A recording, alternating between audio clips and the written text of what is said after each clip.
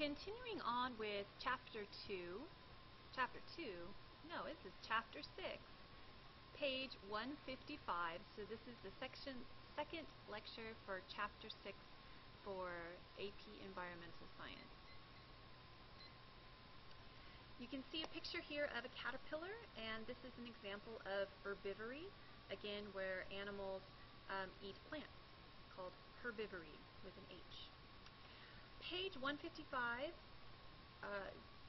discusses coevolution, and this is the term that describes interacting species that evolve together. For example, I'll take this off. If this plant starts to develop a toxin to protect itself and starts to adapt to protect itself from being eaten from the caterpillar, then this caterpillar will also have to evolve, so to speak, and that is some members of the population developing a mutation that would have it tolerate the toxin in the plant, and the ones that could tolerate the toxin would survive, and the ones that couldn't would die out, and the ones that could tolerate the toxin would then spread on that mutation to their offspring, and that's really what natural selection is. And so we call this process coevolution. Evolutionary arms race is a term we refer to when one species develops new good traits. I guess that would be an S, new good traits. So its predator or prey must also change and become better and stronger and faster.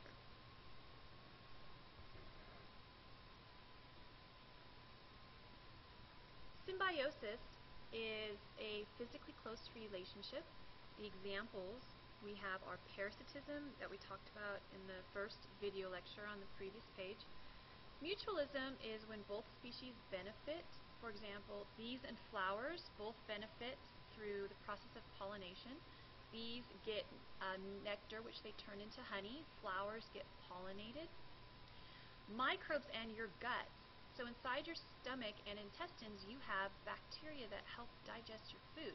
You need them. They're important. That's why we eat things like yogurt, to help add them to our digestive system. The microbes get food, so that's good for everybody. Coral and algae. The algae is called zooxanthellae, and the zooxanthellae photosynthesize for the coral, and the coral again get energy through photosynthesis from the algae, and the algae get a place to live. So everybody benefits.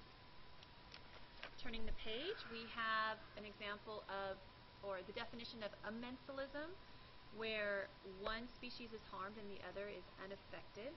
You can see under my sticky note we have the hummingbird and the flower. That is mutualism. Amensalism is kind of an odd term. We don't see this very much. For example, if you are on a hike and you get pricked by the thorns of a cactus and you get hurt, but the cactus, nothing bad or good happens to the cactus. You weren't trying to eat the cactus, you weren't trying to hurt it, but you got harmed anyway, and so that would be like amensalism. Nothing good or bad happened to the cactus, but you were harmed. This one we see more often, commensalism, where one benefits and the other is unaffected. For example, Finding Nemo's a clownfish. He lives in a sea anemone. Clownfish gets protection from the sea anemone. The sea anemone has stingers on it, so the clownfish can hide in the sea anemone and get protected from predators that would want to eat the fish.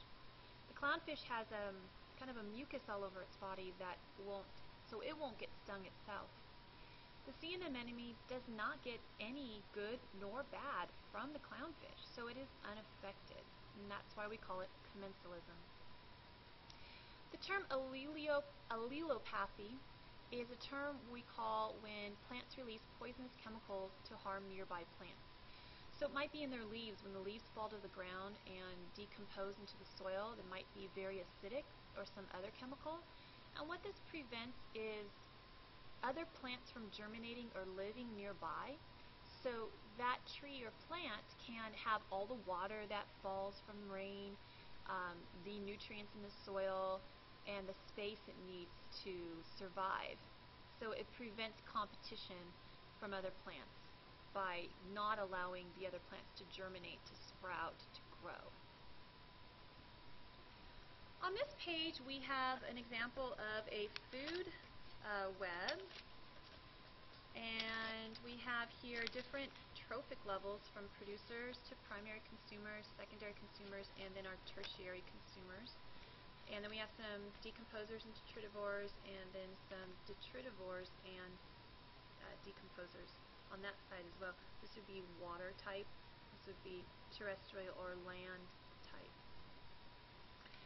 Alright, so a trophic level is a feeding rank or a feeding hierarchy. In this particular situation we have 1, 2, 3, 4 trophic levels. The word detritivore is an animal that decomposes. For example, worms, ants, maggots are all detritivores. They decompose, but they're physically animals. A lot of decomposers are microbes. Fungi is a microbe. Bacteria is a microbe and a microorganism. But if you're an actual animal that decomposes, you are a detritivore. Sometimes detritivores are called detritus feeders. You might see that on a test or an AP test, so do not be confused as to what a detritus feeder is. Detritus means dead organisms. So if you ever see a word that says all the detritus at the bottom of the ocean, the ocean or the the floor of a forest might be dead leaves, dead branches, dead critters. It would be called detritus, so know this term as well. Another term to know is saprophytism, which is getting food from dead organic matter. So, fungus that grows on a dead branch in the forest is the process called saprophytism, getting food, again, because it's dead and decaying. Page 158, we talk about biomass, trophic levels, food webs, and we have here some food web and the different levels. I'm going to give you paper notes to go in your binders to explain, so we can draw out a bunch of things concerning trophic levels and food chains and food webs. So we're going to have a sticky note that says see your binder for the notes on this. So when it's time to study this concept for your exam and the AP test, you'll know to look at your drawings that we did in class together. And that is page 159. On page 160, it gives you more information about the zebra mussels and its impact on fishing communities. You don't need to know any of this for your test or the AP test. Just the zebra mussel stuff they talked about at the beginning of the chapter. So again, you do need to know about zebra mussels, just not this particular article. Alright, at the bottom of 160, we talk about keystone species. And a keystone species is a very important organism in the ecosystem. And when you remove it, it will greatly damage the ecosystem. For example, wolves in Yellowstone and sea otters in the kelp forest are both examples of keystone species. If you remove them, the ecosystem becomes unhealthy. The next page shows this. This is page 162.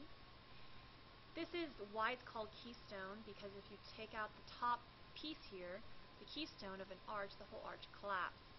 That's where we get the term from. So you have this otter here, and otters eat urchins.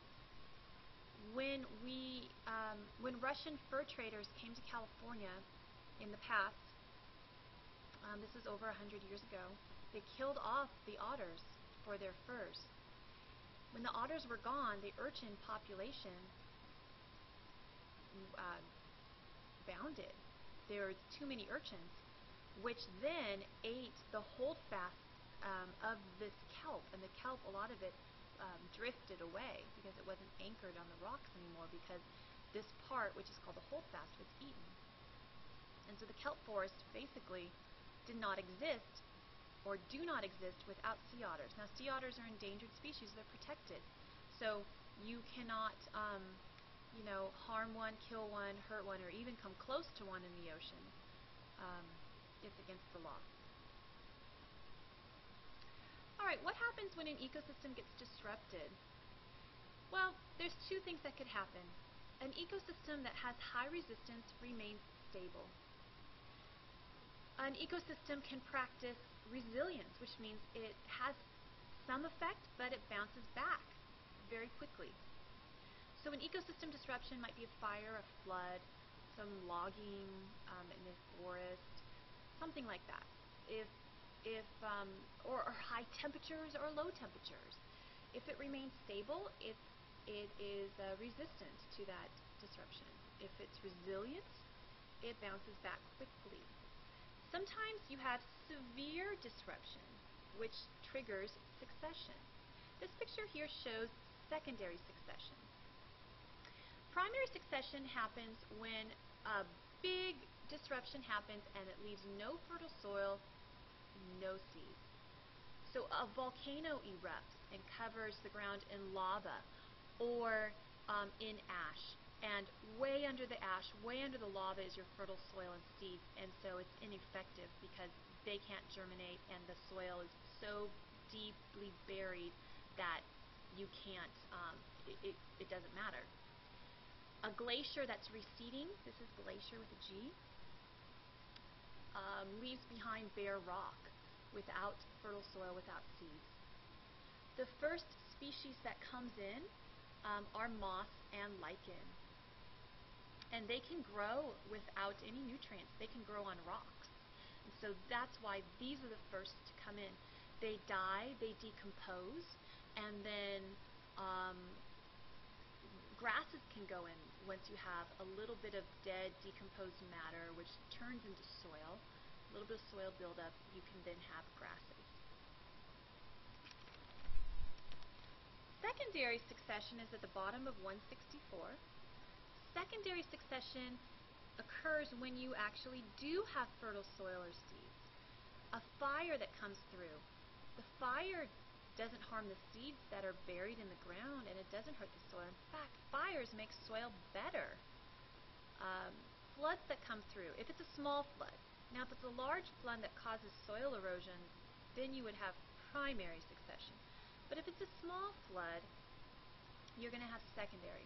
An abandoned farmer's field that's then going to grow wild is considered secondary succession. The top of, and let's go back to secondary succession, to the back here to page 163. I'm going to just move my sticky notes down. So we have here grasses, herbs, and forbs grow first in secondary succession because, again, there's fertile soil and seeds. After these die and decompose, you have enough buildup and enough nutrients in the soil for larger plants. And then after that, your larger small trees can grow, and then your large trees can grow. All right, turning back to 164. So at the bottom of 64, we have secondary succession. At the top of 164, we have a little more explanation about sea otters and kelp forests. Because it is the science behind the stories about otters, urchins, kelp, and a whale of a chain reaction. So sea otters eat urchins. When the otters are hunted, the urchins overpopulate and eat the kelp holdfast. Then the kelp drifts away and you have a destroyed ecosystem. Let me move this over so you can see that. First you have this one and then this one. All right. We will have another video for chapter 6 after this one.